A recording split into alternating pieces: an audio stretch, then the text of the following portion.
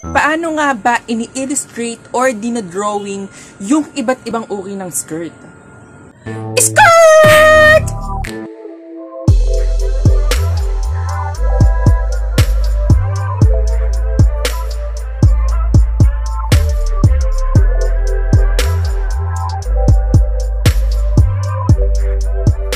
So, hi guys! This is Cortez and you are watching to my YouTube channel. So, kung bago ka pa lang sa channel natin, don't forget to click the S-word subscribe and the notification bell para updated ka sa every video natin!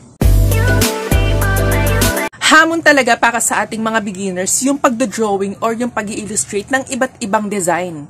Isa na dito guys, yung pagdodrawing or yung pag-i-illustrate ng iba't ibang uri ng skirt. Skirt! So guys, for today's video is ituturo ko kung paano nga ba i-illustrate yung magkakaibang skirt at saka yung pagkakaiba-iba nila. Talaga?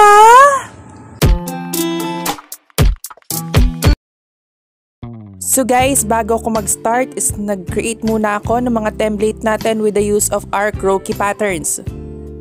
And ang ginamit kong croquis is yung ating runway croquis. And gumawa ako ng 12 na template. So guys, kung hindi nyo pa alam kung paano gumawa ng croquis patterns, sabay-sabay natin siyang tingalain.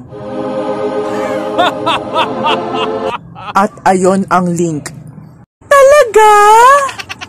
So guys, mag-i-start muna akong gumawa ng ating waistband or yung paha sa Tagalog. So yung una nating skirt is yung pinaka-familiar tayo, which is yung pencil cut.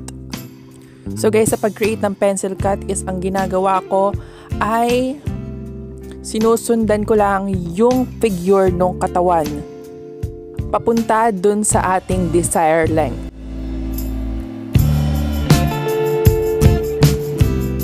So guys, next natin is yung A-line skirt. So very similar to with the pencil cut.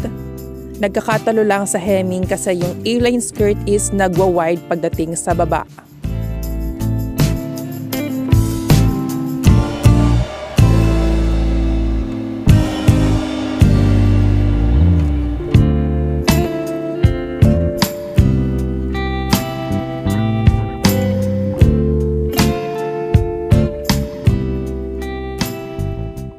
And guys, ito na yung ating A-line is skirt. Next naman natin guys is yung pleat skirt. So guys, yung this kind of skirt is normally nakikita sa mga school uniforms.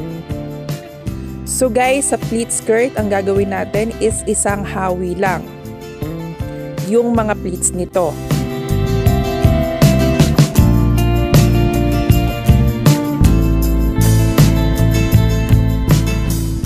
Guys, ang pinaka-technique ko talaga dyan is ang paglalagay ng shadow.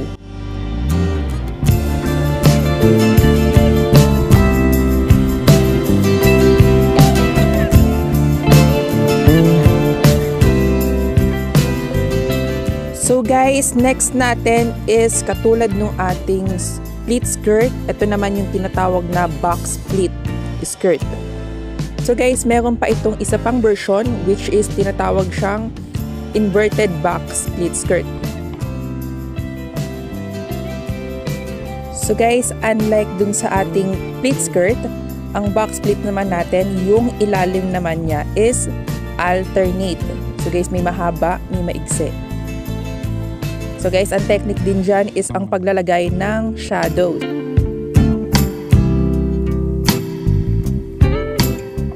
So guys, bubukan ko lang siya ng very light.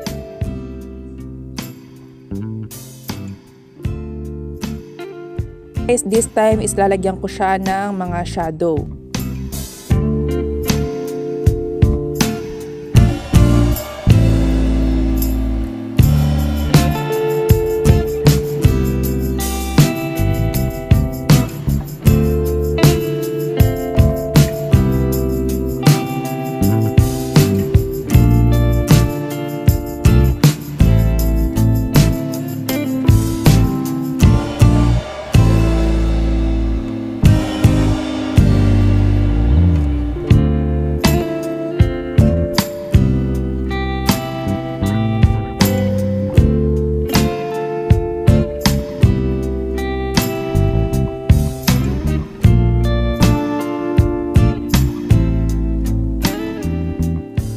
So guys, again, ito yung ating pencil cut. Ito naman yung ating A-line. Ito yung ating pleat. At ito yung ating box pleat. So guys, this time is dadako naman tayo sa ating mga circulars. So guys, yung una is yung ating half circular. So sa half circular guys is hindi dapat siya masyadong mabuka.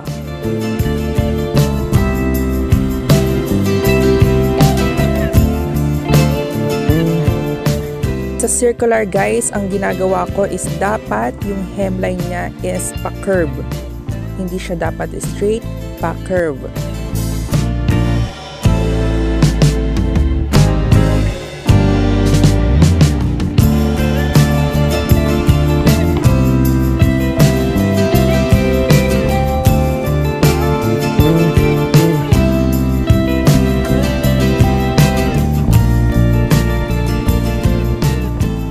So guys, next is yung ating 3/4 circular skirt. So guys, kapareha dun sa ating half circular. Nagkakatalo lang talaga silang dalawa dun sa pagkakabuka or dun sa pagkaka-wide ng ating hemline. And if you can see guys, nag-i-slant yung ating dalawang line sa gitna compare mo dun sa ating half circular. Meaning kasi nagwa-wide siya dun sa kanyang hemline.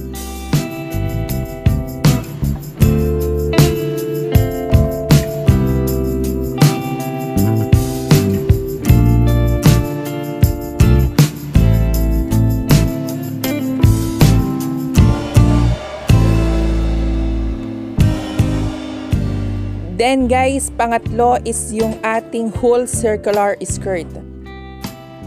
So this time guys, yung skirt natin ito is dapat mas wide na siya dun sa dalawang naunang skirt. At mas dumadami yung flow niya or yung lines niya para makita yung pagka-flowy niya.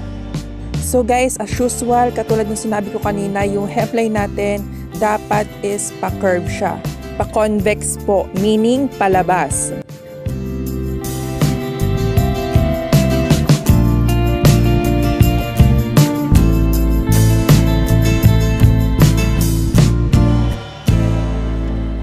So guys, once again, ito yung ating half circular, ito yung ating 3/4 circular, at ito yung ating whole circular.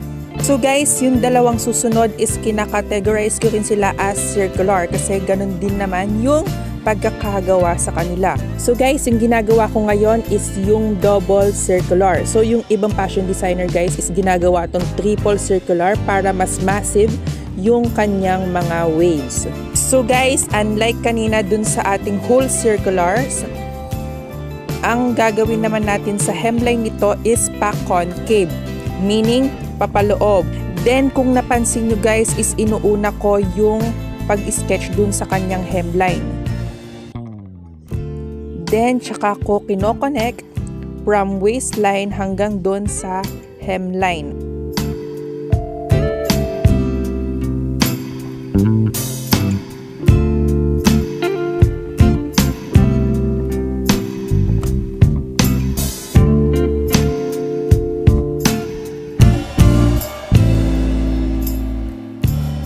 And guys, nilalagyan ko rin siya normally ng mga shadows para makita yung kanyang mga waves.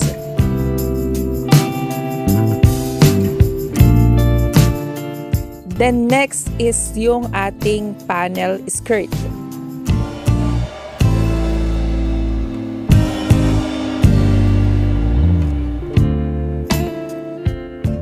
Ang structure naman ng ating panel skirt is parang payong. Unlike dun sa ating mga circular na kinakat siya ng buong bilog.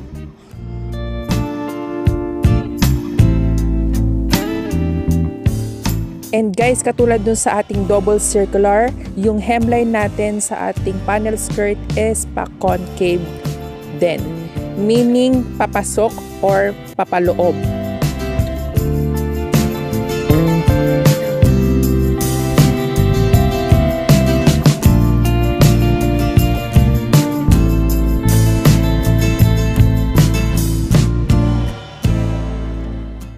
Then, shadows ulit.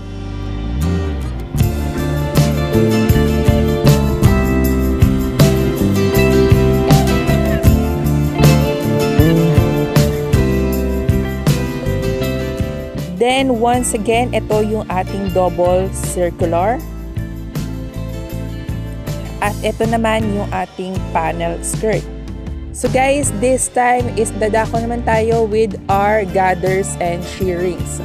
So yung una natin is yung ating gathered skirt.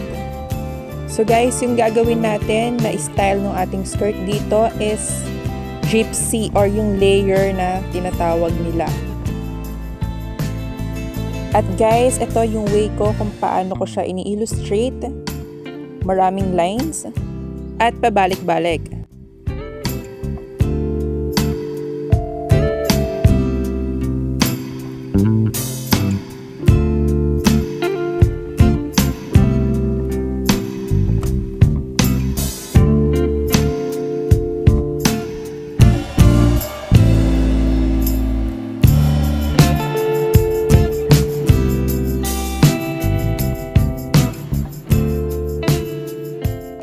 So guys, this time ito naman yung ating shearing skirt. So guys, kapareha nung sa ating gathered skirt, inipon lang din siya. Pero hindi kasing ipon nung sa ating gathered skirt.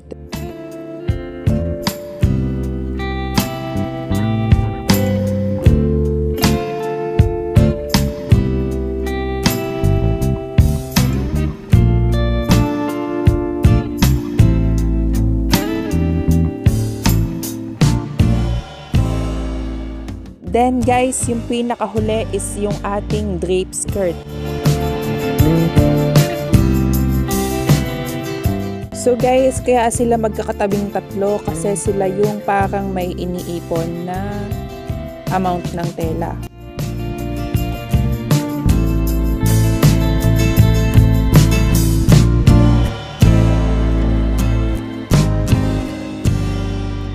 Woo! Tagal ng dead air!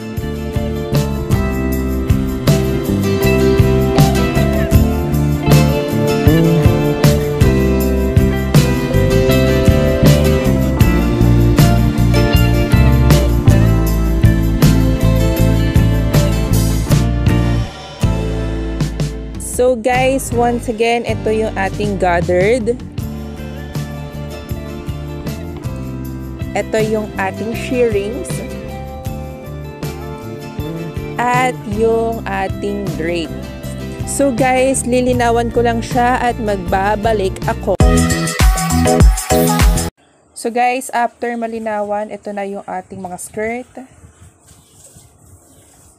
Yung ating first batch. Yung ating second batch, yung ating third batch, at syempre yung pinakahuli. Charan!